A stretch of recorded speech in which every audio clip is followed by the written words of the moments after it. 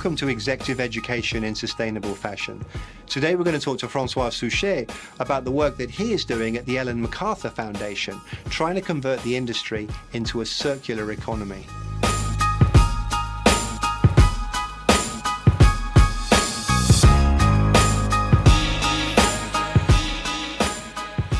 Hi everyone and welcome to the Executive Program in Sustainable Fashion. I'm very delighted to be joined here by Francois Souchet, here from the Ellen MacArthur Foundation. Thank you very much for joining us. Thanks for having me. So maybe we'll start off with just giving us a bit of introduction, how you became part of the foundation and a little bit of your background.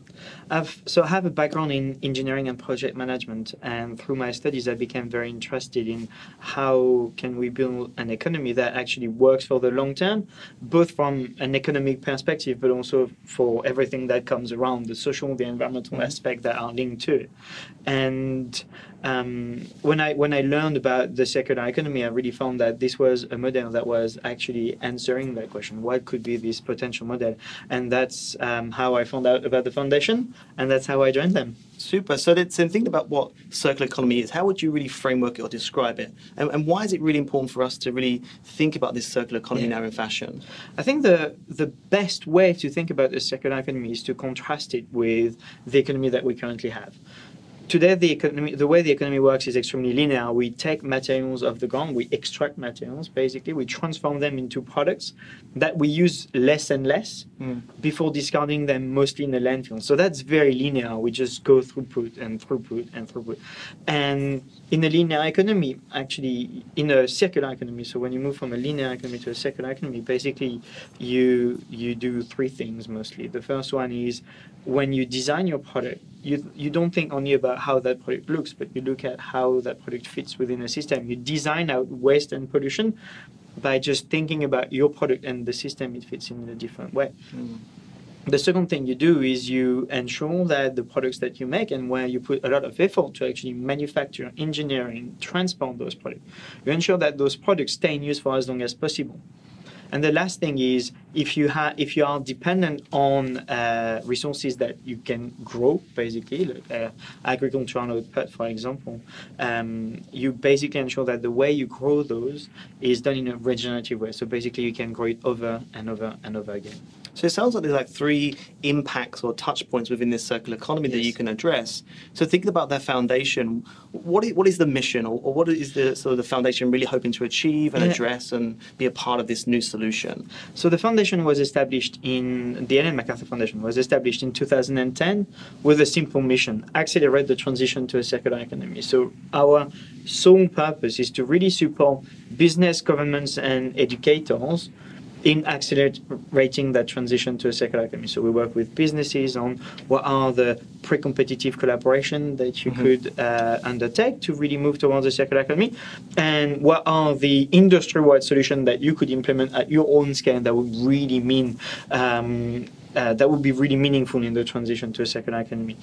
We bring also cities and governments around the table so they can understand what this transition means and think about the policies that they can implement. And the last thing we do is inspire the next generation of leaders, whether it's in design, in business, in engineering. We really want to give them the tool to think differently about how the economy should work. So it's really like a support network, it's a resource, it's really a go-to to be able to, as a company or as a business, an executive, or even as a student, to get knowledge about how they can be more circular. Absolutely. So what sort of steps do you think in the fashion industry or for companies they could be taking? I know you've mentioned a few already, but maybe you can expand a little bit on what sort of steps can the fashion industry take to be even more circular?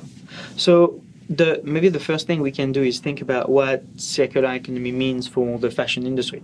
So when we think about a circular fashion industry, we basically think of a fashion industry where clothes are made from safe and renewable materials, are used a lot more than they are today, and never become waste.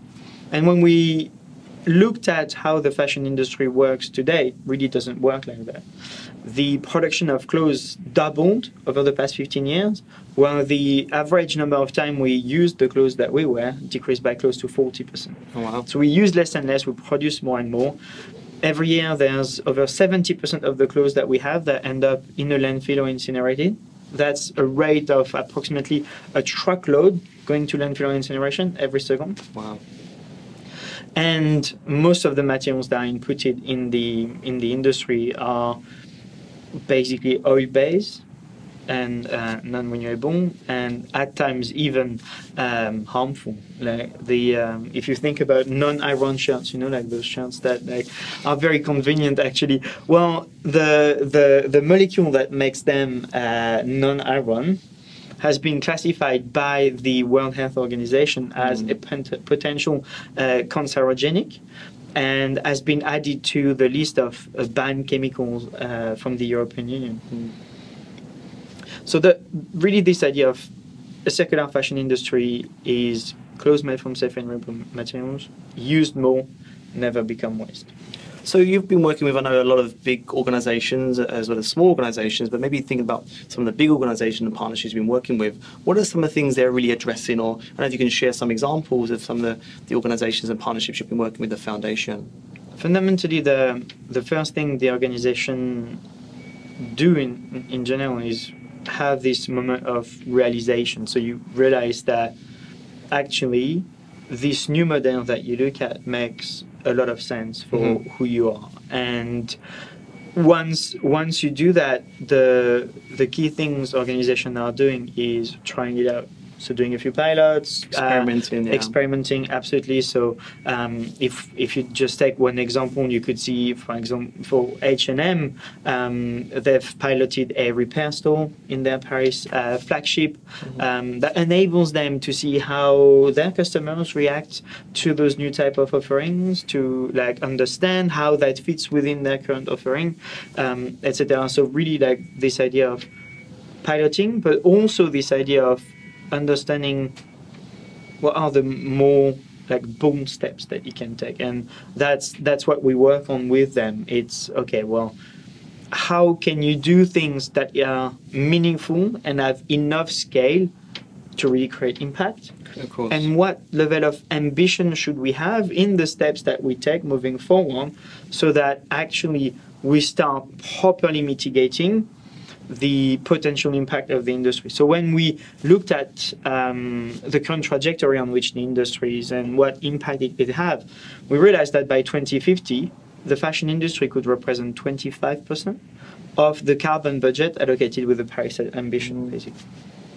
So that's gigantic. That's big, yeah. And so if you think about that kind of exponential impact that it can have, what are the exponential solutions that should be developed in parallel to start really preventing that from happening? So it's all about the foundation really wants to make that long-term impact, that long-term being responsible and accountable, but then really making a solution. And so as a larger organization, what about smaller organizations or new business models like the Real or different sort of methods and systems that they've incorporated in that system? Yeah. So if for small organizations, what's very interesting is they have, in a way, more flexibility because their businesses are not as solidified as large organizations, but because they have smaller teams, any effort actually requires a lot more proportionally from the organization.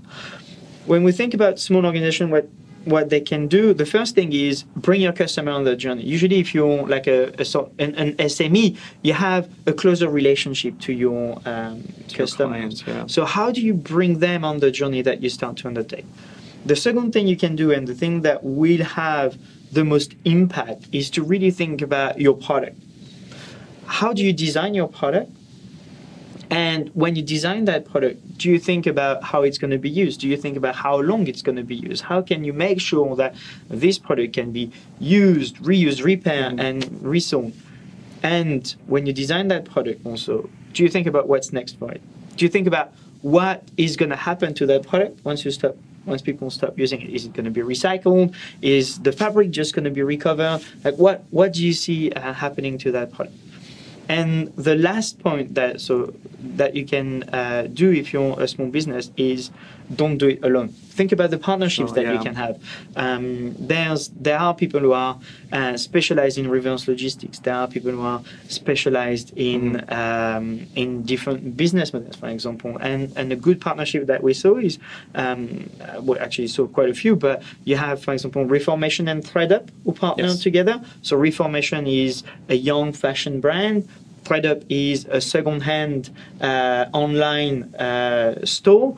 And basically, they have this partnership where if you bring some Reformation clothes on ThreadUp, you actually get a discount on the new Reformation. And Stella McCartney and The Real Real being an online luxury consignment website, have the same type of partnerships. If you bring some Stella McCartney and ensure that they have a second life, you actually get a discount to Stella. So it sounds like, for us to be able to, create this circular economy and create stronger impact, we have to really share resources. We have to work together as a community, and really together we can make a huge difference. And that seems to be where the foundation is really placed at this point in time. Exactly.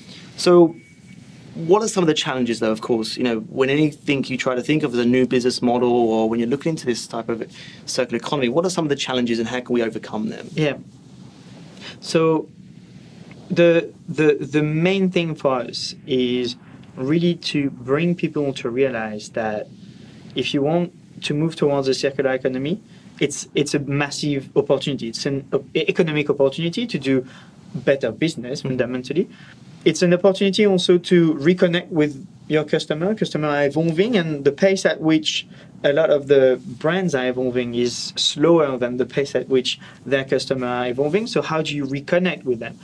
And the last point is also proactively meet potential future regulations, especially in Europe, in the UK, where policymakers start to make real movement towards circular economy. So that opportunity, we feel, is the most important thing companies need to grasp, because once you sense that it's a big opportunity, no challenge is too big to not overcome, right? Of course. Now, the challenge that you face, especially with large corporations, are the kind of classic challenge, transformation challenge that you would face in any organization transformation, right? So change management, convincing senior stakeholder, the question of, well, if we want to move towards a new business model where we embrace vintage or second-hand or rental, what are the cannibalization risks that we can have? What are the potential reaction of our customers? And also, one of the key challenges also is that you have some solutions that are available. So if you think about better materials or recycled materials, the key challenge today is that those materials are significantly more expensive than virgin ones. And when you look at, I was reading something this morning that was saying the price between standard cotton and organic cotton is 3 to 5 times higher. So those are significant differences, and companies who want to embrace those solutions have to assess what's the business case for it, what's the kind of, how can you market that, how can you actually protect your business and your margins while embracing those solutions. And coming back to the power of coming together to really affect change, well, if you come together, the economies of scale that you have on some of those solutions will be realized much faster, because actually the demand for them, of course, will be stimulated at a much broader way than if you're just one company trying to do it on your own. Yeah, and if you're doing it as a group, then that noise and that exactly that awareness becomes greater. And when everybody does it, the sort of first mover risk, like being the one who stands out of the pack, is kind of diminished. So if everyone does it and the bar is raised for everyone, then everyone's got still a similar cost structure, so it doesn't necessarily impact competition as much. So thinking about, and I think you touched on it a little bit, you have the consumer and the companies, and sometimes the companies are a little bit ahead of it, sometimes the consumers are wanting it a bit more. Where do you see that sort of yin and yang happening? Is it really for the customer and the company to work together? Is it more like the company putting it out there? Is it the consumer wanting it as a value and a need? So when you look at what drives consumer behavior, price and convenience are the top two, and they come way ahead of any sort of other consideration. And if price and convenience are not here, sustainability is still important, but it's no longer really a decision factor. Okay. So what brands have to do is to innovate towards a better model, keeping in mind that what will make their customer willing to keep on coming back is that notion of price and convenience, which is why you have like, for example, companies like Rent or Runway that are very successful because the convenience of not having to browse, not having to pay every time, not having to think about what you can wear, that potential they have to suggest items for you, and now that they have stores in New York City, you can just go after the gym, select your outfit of the day, and off you go. That convenience is appealing to a lot of people, and when you have surveys asking, "Oh, why do you choose Unlimited by Rent or Runway?" people are saying it's just much more convenient. It just takes up the pain of having to shop, having to think about how you're going to look. It's there. So thinking about the future of the fashion industry in this circular economy, what are you hoping as a foundation to really try to move that forward, in which direction and how? Yeah, so for us, the guiding light is to really keep that vision in mind. That vision where clothes are made from safe and renewable materials, are used more and never become waste. And what we hope is that we can create a thriving industry where businesses still have enormous economic opportunities, where the clothes that we produce are used more and are circulated between people. So let's say I like to wear my jeans quite new. Some people like to wear their jeans quite old. Well, you can actually, instead of like aging them, you can actually circulate them. A company called Redone in LA is doing it very well. They take vintage Levi's, and one of the thing that prevents some people from going to vintage is the fact that the fabric is a bit looser, and so the cut is not as sharp. What they do is they completely rework the cut of those jeans, sell them again, and so actually it's a vintage aspect, but with a like beautiful cut. So when we think about how a circular economy is going to look, it's going to be a lot of small businesses, a lot of innovation, a lot of opportunities to do things with the materials that are already in circulation, and a lot of opportunities coming from understanding the difference between new to you and new to the world. And actually new to you is more important. So if I'm a company out there, if I'm a senior executive, and I want to be involved in the foundation or find out how can I be working with you as a partner, is there certain guidelines? Do you look for anything particularly in a company? Is it some sort of measure you're looking for? Yeah, for us, what's really important when we work with businesses is to have a shared direction of travel. So if we share the same vision, for us, that's the fundamental aspect. So if you believe in a circular economy, if you believe that this vision we have for the future of the industry is right and something you aspire to move towards, that's the main thing we want. The second thing that we are interested in is also to understand what, as a business, you are ready to do to move towards the circular economy. So either what's your existing track record, or what are the things that you plan or you envision to do in your business to actually move towards there. Because for us, what's really important is to have partners who want to take actions, who want to do and make this vision happen. I think you're right about that. That taking action is now the biggest next step. Absolutely. And we're aware of it. We believe in it. The knowledge is out there, and it's now making it something tangible and actionable. Absolutely. So we can make that change. Yeah, and that's one thing we've done when we worked as a foundation with the plastics packaging industry. So we had a similar initiative to the one on fashion with the plastics packaging industry that started 2 years earlier. So it's now much more advanced. And what they have done is they have actually mobilized a global commitment from 20% of the plastics packaging industry to ensure that the packaging they put on the market is reusable, compostable, or recyclable. And that's global.